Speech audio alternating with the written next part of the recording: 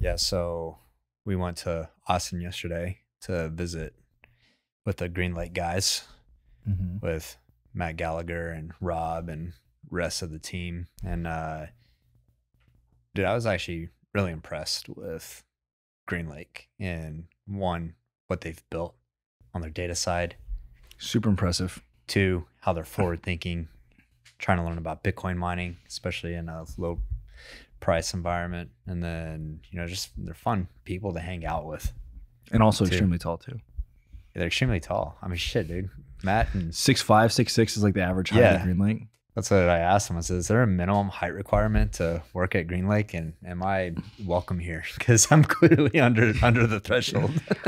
And you get to stack a press release. So you get to add another one of those to your belt. Well, yeah, so it's funny because we went to lunch before we went to their office. And we're sitting there and like, we have something for you. And they hand over this letter. I was for sure. I was like, this has got to be like, oh, this is like first access to some big acquisition, or well, that's like, what we're going public or something. I was like, oh, we're getting like first access to something. And they, I take the letter out of the envelope and I look at it, and it's like Greenlake Energy engages in an LOI with top Bitcoin advisory firm. So that's what I thought. I was like, let's go. Like, I thought like they're moving forward with Bitcoin. And then I start reading the paragraph, and it's talking about how they partnered up with us. And it's like, CEO Colin McClellan had this to say, and it's like, I am the source. And so what I appreciate about this was like real time memeage that was happening, because this was evolving over on Twitter. I made this video that was like, I am the source. And Rob, I guess Matt was headed out of the office to go to a doctor's appointment before our lunch, and he told Rob to get this press release spun up. And so Rob made it in like 10 minutes, and it had their Greenlake Energy letterhead, and it was from their IR department, and had like a phone number for the call-in. So I don't know if like people on Twitter are like, oh yeah, I'm gonna call in. But I just had like so much appreciation for their sense of humor, and like they took time to go create that. So let's give some context for those who are not familiar. So Matt Gallagher worked his way up at Parsley to becoming CEO of Parsley, right? No, he was at Pioneer. Was it Pioneer before Parsley, right? Yeah. That's what, I don't know if did you see at Greenlake's on their desk, they had the lease signs with Greenlake, and it had the employees' names on it. I thought that was cool. And I was at my mom and stepdad's ranch a couple weeks ago, and I saw my stepdad had one of those lease signs from Pioneer, and it said Dave on it. And I'm not going to say his last name. And I took a picture of it because I was like, I want to get some of those made for digital wildcatters. Sure. Like, that'd be sweet. And we walked into Greenlake's office, and I saw that. And so everybody's desk had one. I pulled out that picture of my stepdad's, and I showed it to Matt. And Matt's like, your stepdad's Dave? And I was like, yeah. And he knew Dave. And then I was like, Jeff James as well. And Jeff is my uncle. And I think Jeff, kind of helped train up Matt when he was young over at Pioneer. So went from Pioneer to Parsley. Sold Parsley to Pioneer. Became CEO of Parsley, and then sold Parsley to Pioneer. And then he joined their board. What did they sell for? Wasn't it like $5 billion? I don't remember the exact dollar amount. Let me look real quick so that we can get some context here. Parsley acquisition, I want to say it was like 4.5. Yeah, $4.5 billion. Yeah, so sold $4.5 billion to Pioneer. Joined Pioneer's board. He's still on the board of Chesapeake as well. What year was that? That was 2021, January. Yeah, 2021. He's on the board for Chesapeake. Yep. Yeah, and then I think he was, doing some work with NGP. He told us that he sat in with Halliburton Labs, and we're investing in some of the companies alongside. I thought it was funny because he made a comment. He's like, yeah, it's hard for me to wrap my head around some of this deep energy tech, because it's like, oh yeah, 10 years we may be able to monetize. And Matt's a true oil and gas guy. He's looking at free cash flow and and bottom line. So that was like part of their original thesis, that they wanted to dedicate a certain percentage of their capital to like potentially make some of these investments. So what I thought was interesting about that is like, hey, I want to go like sit with NGP and sit with Halliburton Labs and just get smart on this for like 6 months. And so he was like embedded with those groups. That was pretty cool. Yeah. And then, that's what I asked him when we were sitting there. I was like, what is y'all's strategy now? Because I know you want to do this energy tech fund, and sounds like they've gone pure play, EMP. which brings up, they were letting us play around with their dashboards and showing us up on the screen. Matt's like, I sit down every morning and these are the things I look through. And dude, I was super impressed with their real-time analytics that they had on their oil and gas production. I will say that it seemed to me to be the most advanced that I've ever seen of an E&P at first glance. I mean, walking through that, I mean, those who've listened, followed what I've done historically was playing data management space, and they figured it out. I mean, it was like, Rob just like passed me an iPad at lunch while everybody was talking. Dude, imagine, I was just imagine that like back it. in 2016, like the idea of passing across an iPad at lunch Every and having all of your piece data of company information, anything you could possibly imagine was in there. Yeah.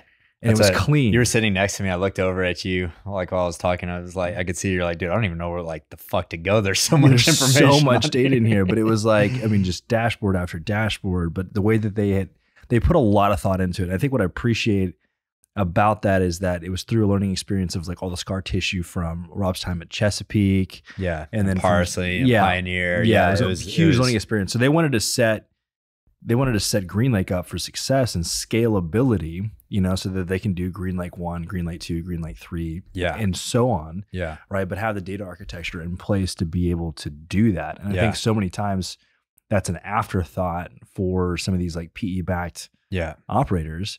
They're an exception because, I mean, Rob is a technology guy who comes from oil and gas, but he is one of the managing partners of Greenlake, right? Yeah. You don't see that many times. He's a tech guy. With one of the managing directors. Yeah, I thought also what was cool is they were talking about other technologies that they'd integrated like combo curve. And so, they were able to, test their actual production against their type curves that they had generated with combo curve. And now, that's going to, give all types of insight to new drills or acquisitions and things of that nature. And also thought it was funny, I always like using when I'm showing, so we ran them through the Collide demo, and I always like showing Barrel Hub's profile on Collide because it's fully built out. They got demos, podcasts, screenshots, customers listed. So I always use Barrel Hub as our example along with Pod 2. I use them too. And usually though, when I ask, I'm like, have you heard of Barrel Hub? The answer is no.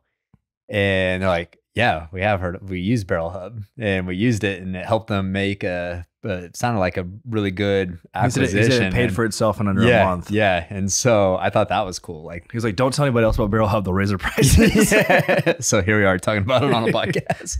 But shout out to Barrel Hub. I thought that was cool to hear it. But, I thought it was cool how Greenlake is not only focusing on their internal tech and data, but also integrating this new software. And Rob had brought that up. He was like, yeah, people see our dashboard and like, man, you should productize this and sell it. And what I appreciated about them was like building, like servicing software is hard. Like that's standing up an entire company. And so maybe we can get them on sometime, get Rob and Matt on sometime and just kind of talk about how they think about that type of stuff. I think one of the things that was cool with, Rob's like, the ecosystem's large. There's lots of different software that you can connect with. We have a very basic litmus test where if you want to integrate, if I'm like, how quickly can we do this? And you're like, oh, it's going to be like a month or two. He was like, you're obviously not the right partner for us. Yeah. So like you have to have your architecture set up in a way that where we can plug in almost immediately, in weeks or days, fast, to be able to do it. I love that because that's a great litmus test. He was at lunch talking, about like SAP integrations, and he said at Chesapeake, they had 200 SAP consultants for a 3-year implementation. That's crazy, man. That's crazy. Legend has it the implementation's still not done. Yeah, that's it could be. It's like 20 times the employees we have at DW just on one project on a implementation. Well, what he said was that Aubrey at one time had 600 people in IT. Yeah, that's mind blowing. Yeah, I wish I could have been at Chesapeake during the heyday of Aubrey, just blowing and going. Yeah, that would have been awesome. But it's cool to see the kind of the culmination of learnings from the entire team at their past EMPs, and now building an EMP from scratch and saying, hey, we're going to do it, data first, data oriented, and be a tech company. So anyways, wanted to get on and just kind of download from our trip on that. I like this format. So It's a cool format. We We've get been to- talking about doing vlogs, but that's like, it's kind of high barrier. It's video. You have to think about all the editing and stuff. It's much easier to just come in here yeah. and like debrief. And Rob had called you out because, so Rob, Rob's this big old dude, he's got to be, 6'4" or something like that. And just big dude. And he drives this town car and we were laughing about it. It's like a 2006 town car. And on the back window, it's got Greenlake in Old English font. And anyway, so we're laughing about that. And he drives back and forth from Oklahoma City and Austin. And so he has lots of windshield time and listens to our podcast. And he called you out on one of the podcasts. I won't say who the guest was, but the guest was kind of like bashing on smaller E&Ps and just not having their shit together when it came to data. And Rob's like, yeah, Greenlake kind of blows that out of the water. I mean, it's uncommon. It really is uncommon. But the fact that they have it all together, I think it just speaks to the experience that they have in the space. And it's remarkable. That's like the golden standard, in my opinion, kind of moving forward. Yeah. And if every company ran like that, the space would look wildly different. Yeah.